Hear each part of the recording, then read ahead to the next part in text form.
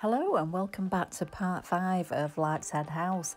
Now, as you know, the roof is done and I'm looking at the front. It is really plain, so I'm thinking, how can I put a bit of character into the front of the house? So I'm looking at it and thinking, do you know what? A bay window will do the job, and I picked this window to do it. I mean, you could have a bay on any window, to be fair, but I've picked this one. I remember when we were staring photo. Now, I do check for door clearance because it's all well and good putting this on, but I do need to make sure that I can open the door. So here I am just removing this years old glue from the frame, and I'm thinking, oh yeah, this will be a doddle. But yeah, it did put up a fight. I mean, my knife got through it in the end, but it was a bit of a job to get it off, so it's crunching away as I'm getting it off, but I did manage to get it all off in one piece.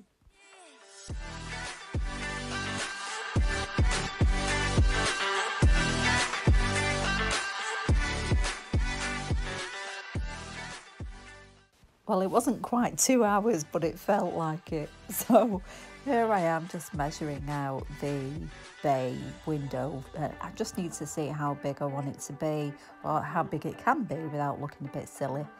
So I'm just measuring it up here.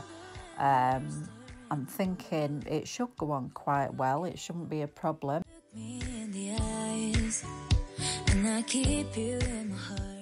So this is me trying to figure out the bay window build. Now, I probably don't do it the proper way. I do it my way. So please don't say, oh no, you should be doing this, you should be doing that. I do it the way it works for me. So I've got my trusty hardboard, the lava gun, and gluing all the frame into place. This is I've never built a bay window before, so it's all a learning curve. But it does turn out okay in the end.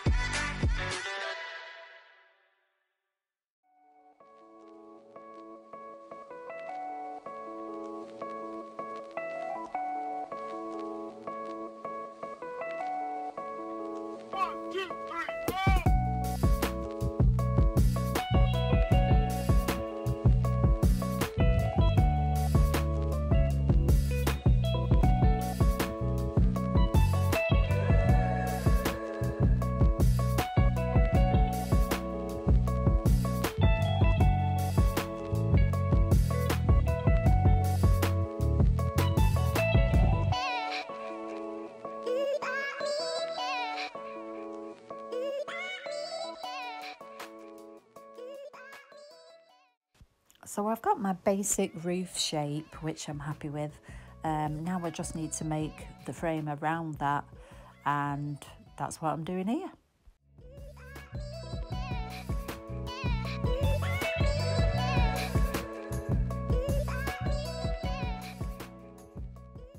Now this is how it looks once most of it's been put together, but before I get to that, I'm going to show you how I got there. So I'm just making the front part of the bay, and I cladded it. I put wood in the windowsill and cladded that, and texture on the roof inside the bay, which I'll show you in a bit. So here I am finishing off the shape of the bay itself.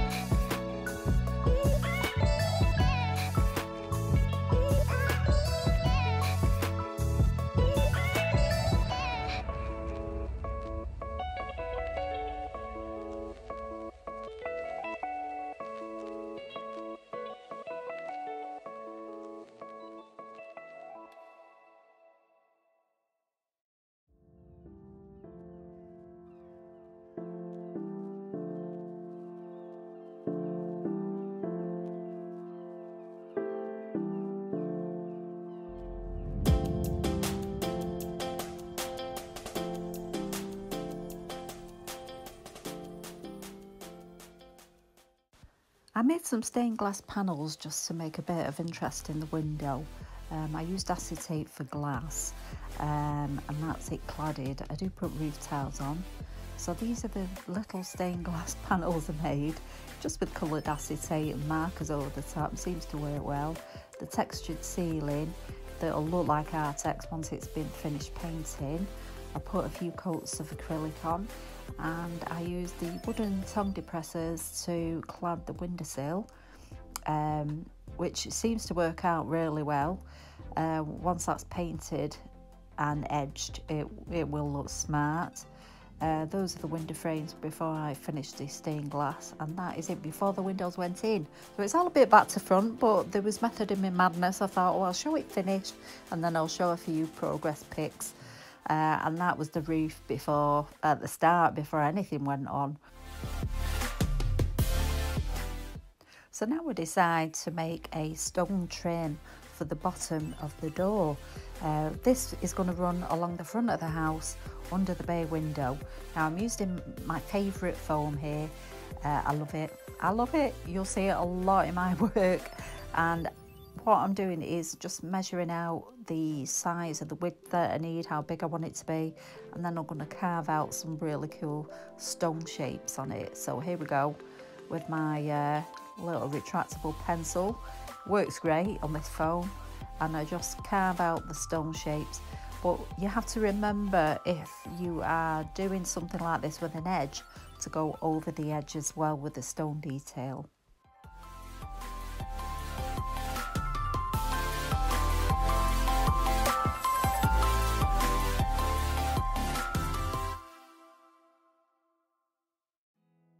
There's not much to do when all I can is thinking about you.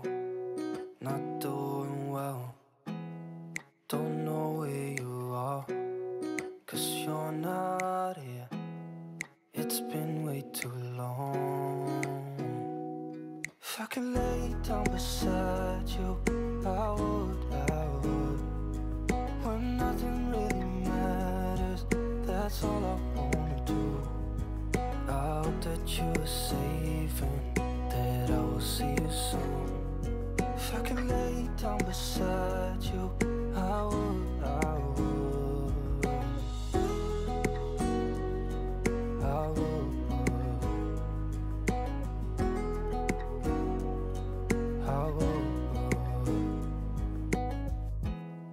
We talk on the phone every night.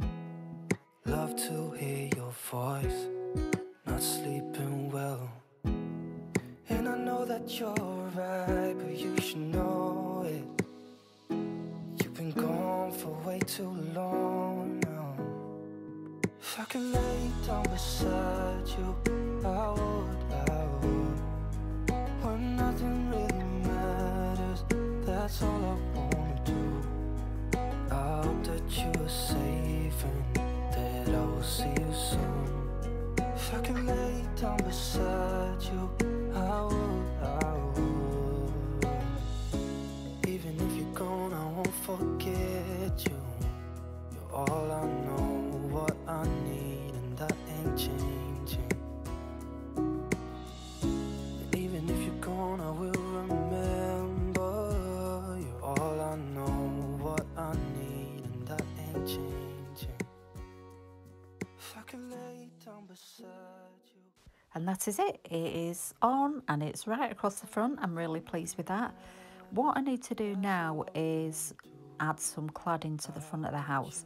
So what I'm going to do is start with some thinner cladding and then put intervals of wider cladding in between. If I could lay down beside you, I would. When nothing really matters. And this is the cladding that I'm doing now, and all I'm using is card, just thin card. I'm cutting it to size, sticking it on with wood glue. Now wood glue, oh, it is brilliant for this because it really bonds well with the surface of the wood and the cardboard. So once it's on, it's solid. Once I've finished with all the cladding, I'm going to coat it with PVA, give it a couple of coats, make it really solid before I paint it.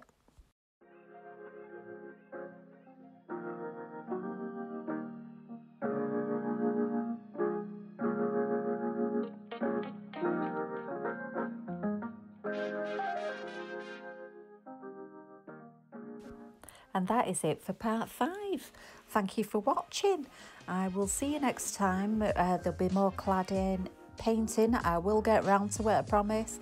I've just had so many bits to do first before I got to that. So I'm going to paint that next time. So stay tuned and thank you for following and see you soon. Bye.